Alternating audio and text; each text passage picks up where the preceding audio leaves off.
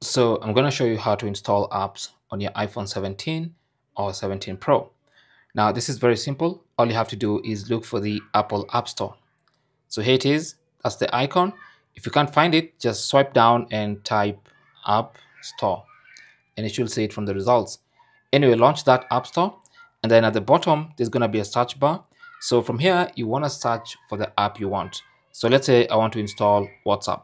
Okay, so I'll just search for the name of the app, tap on the search button, and then from the results, tap on it to read more about it. And then at the top there, you can tap on Get.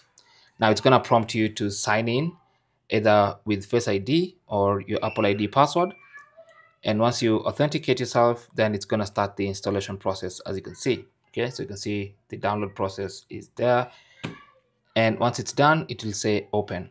So you can launch it from here, or you can just go to the home screen and you should see the application there and you can launch it from there. That is basically how to install apps. It's really that simple. Thanks for watching and good luck.